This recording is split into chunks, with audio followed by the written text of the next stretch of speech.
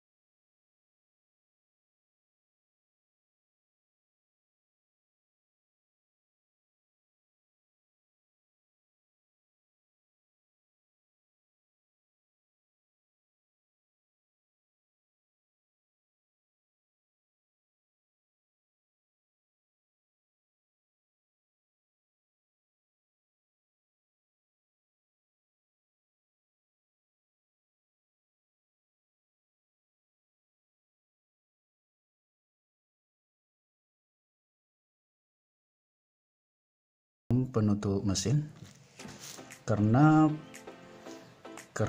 kenapa kita harus buka ini, karena fleksibel daripada baterai ada berada di bawah aluminium untuk penutup mesinnya ya. Jadi untuk membuka LCD kita juga harus membuka terlebih dahulu baterai handphonenya.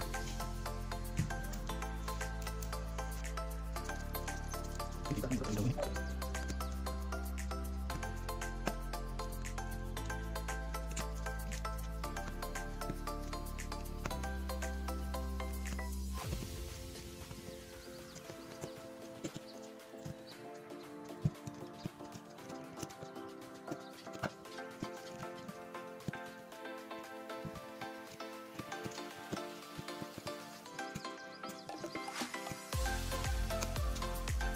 Oke, ini sudah terbuka ya.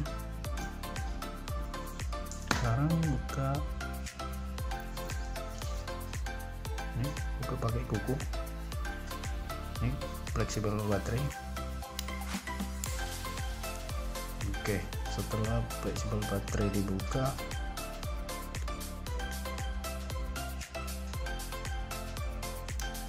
ini kalian buka, ini tarik yang hijau. Ini kalian tarik yang hijau.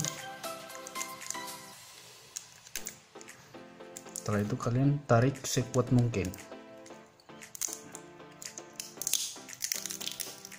Tarik sekuat mungkin, oke?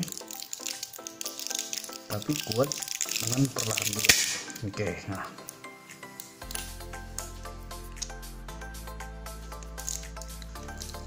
Ini plastiknya juga kalian buka.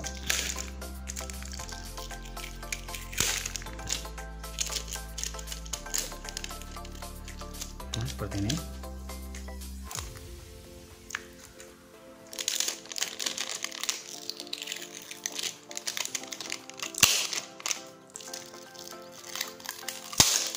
Oke. Nah, ini fleksibel daripada LCD-nya. Jadi kita harus buka fleksibel LCD. Buka seperti ini. Oke. Setelah itu, ini akan kita buka menggunakan ini. Tapi kalau teman-teman punya LCD handphone yang seperti ini kan kebetulan sudah agak loker nih. Jadi udah mungkin lebih mudah untuk dibuka. Jadi kalau handphone kalian masih kuat rekatannya, LCD-nya masih belum ada terbuka seperti ini yang bekas jatuh. Kebetulan ini kan bekas jatuh, jadi dia sudah kebanting, akibatnya selahnya sudah banyak, selah LCD-nya. Jadi kalau handphone kalian itu belum ada selah sama sekali, kalian bisa memanasinya terlebih dahulu pinggiran daripada LCD ini menggunakan blower atau menggunakan korek api atau pemanas yang lainnya ya. Kegunaannya itu menghangatkan pinggiran daripada LCD ini biar kalian itu lebih mudah untuk membuka LCD-nya. Oke. Jadi karena ini sudah ada selahnya, kalian cukup langsung menggunakan ini. Arahkan ke pinggir seperti ini.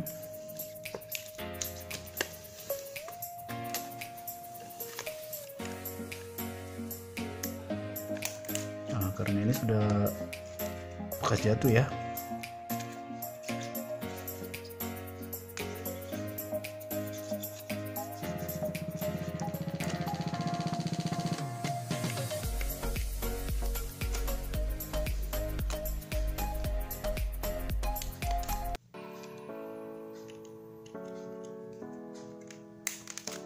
Wah.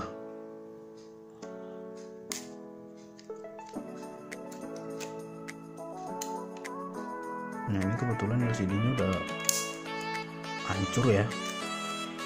Ini udah hancur LCD-nya akibat jatuh. Nah, ini udah hancur. Tapi teman-teman hati-hati ya. Hati-hati jangan sampai mengganggu mesin. Oke. Jangan sampai mengganggu mesin handphonenya. Oke, dapat celahnya nih.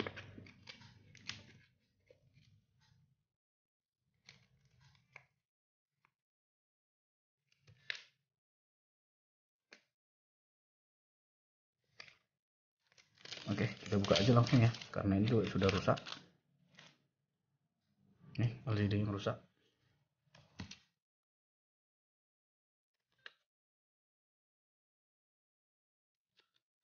Udah fatal juga nih ya, sampai hancur kayak gini.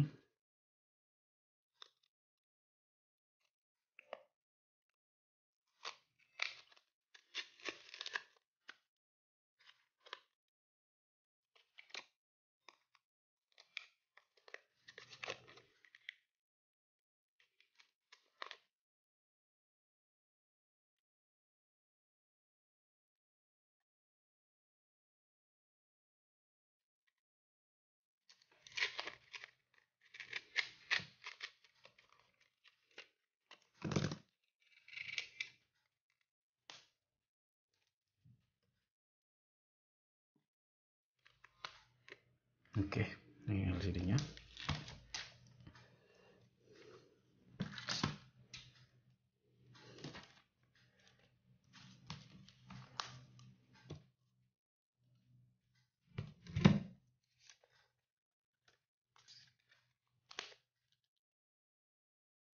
LCD yang rusak ya. Ini LCD yang rusak. Jadi kita perbaiki terlebih dahulu.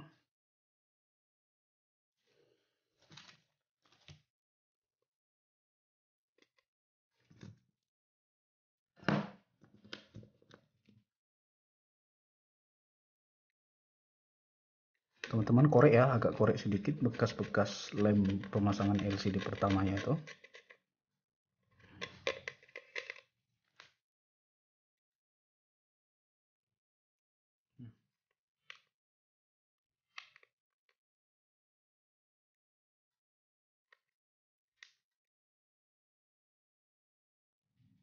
Oke teman-teman, ini posisinya sudah bersih. Jadi kalau teman-teman agak susah membuang lem sisa dari LCD yang lama, kalian juga bisa menggunakan cutter yang kecil untuk mengorek sisa-sisa lem yang di pinggiran daripada bingkai handphonenya ya. Tapi biasanya kalau kita membuka LCD awalnya tadi menggunakan blower, dia akan lebih mudah terbuka. Perekat ataupun sisa lemnya itu akan lebih mudah terbuka. Kita akan coba terlebih dahulu tes LCD.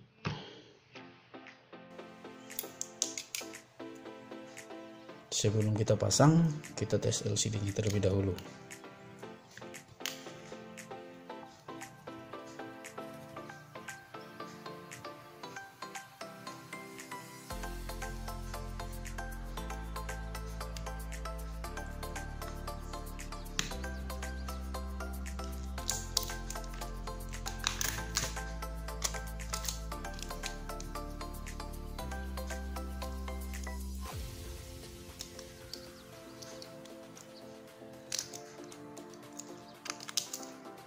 Kita tes terlebih dahulu, oke.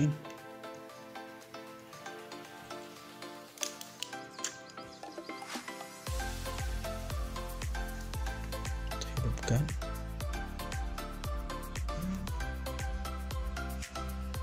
Oke.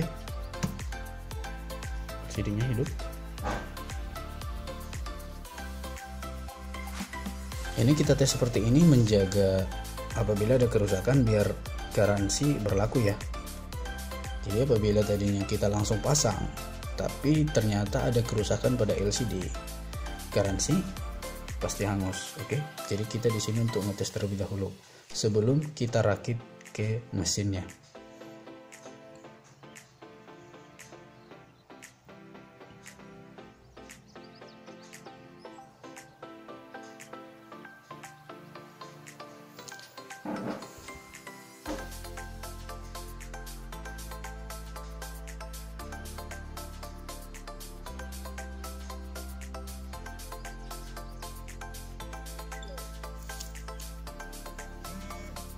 Waduh, ini baterainya lowbat. Oke. LCD sudah hidup ya. Ini LCD sudah hidup. Sekarang kita akan pasang ke mesin. Tapi kalau teman-teman tidak ragu LCD-nya tidak ada kerusakan, ya tidak masalah, teman-teman bisa langsung pasang kok. Oke. Sekarang kita akan langsung pasang.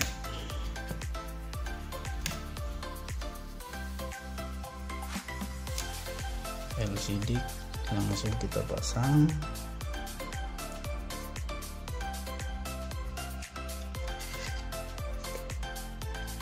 Seperti ini caranya. Oke. Teman-teman buka terlebih dahulu ini.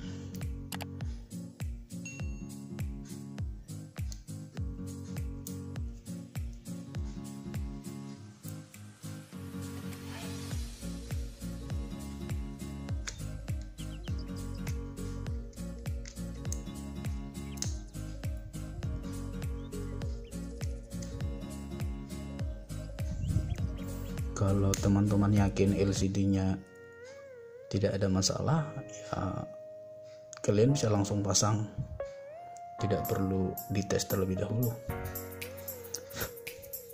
Cuman kenapa tadi kita tes terlebih dahulu? Karena keseringan di ekspedisi saat pengiriman itu ada kendala ataupun kerusakan di tengah jalan saat pengiriman. Oke, ini kalian buka. Ini oke, setelah buka ini sebentar kita kasih lem.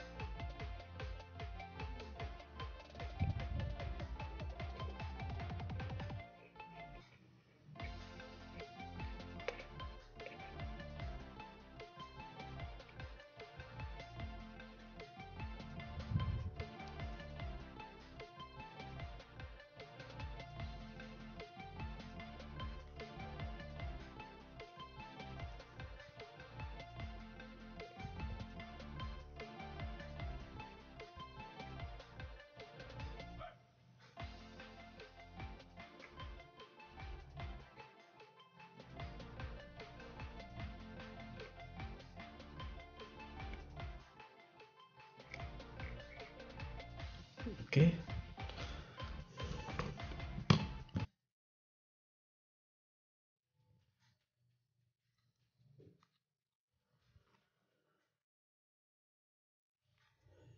Sekarang kita pasang LCD-nya.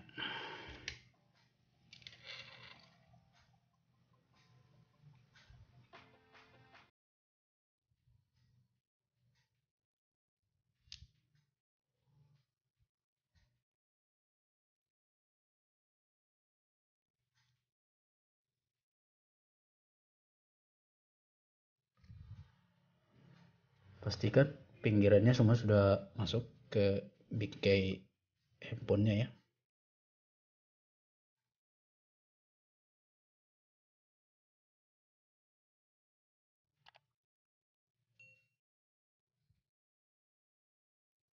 Oke, pasang fleksibelnya.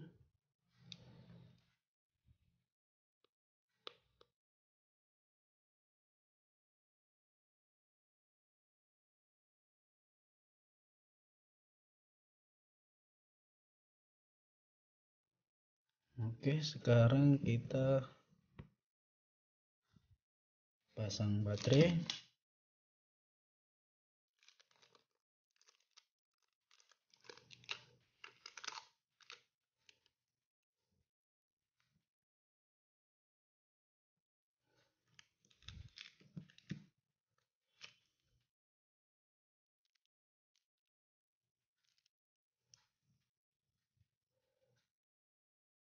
Pasang fleksibel baterai.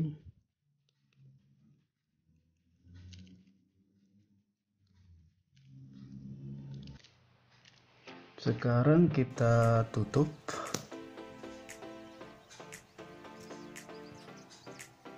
Nah, ini bautnya banyak lagi ya. Ini cara tutupnya ya. Jangan lupa ini ada pengaitnya.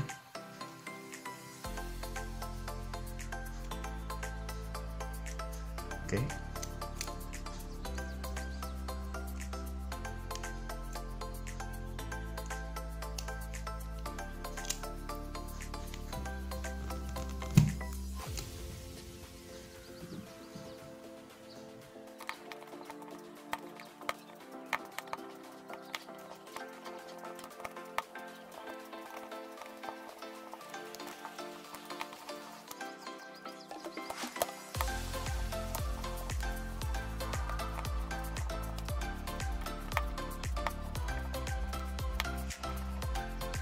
Sekarang kita tutup.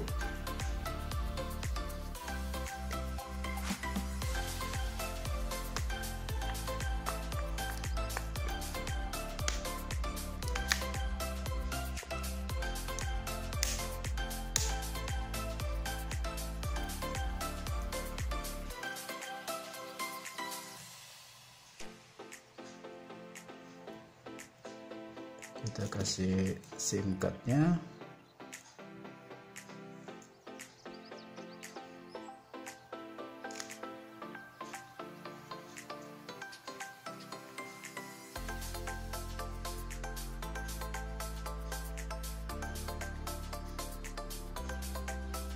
Kita coba charger.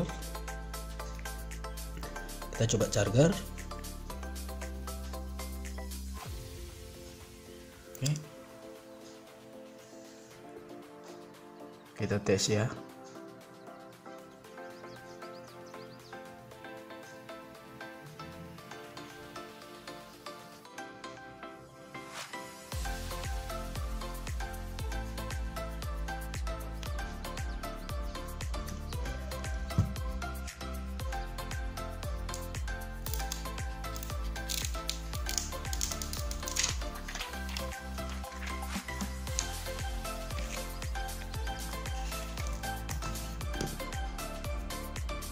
Jadi buat teman-teman semua di rumah, setelah LCD-nya dipasang seperti ini, agar perekatan LCD lebih kuat, kalian bisa menambahi karet gelang untuk mengikat ya, untuk mengikat LCD-nya seperti ini.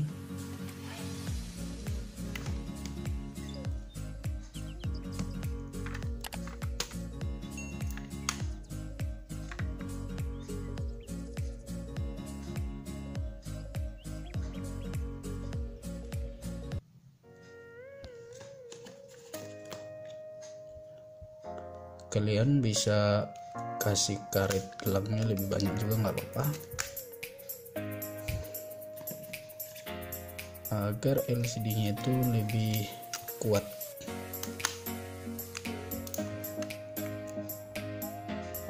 Perekatan LCD-nya lebih kokoh.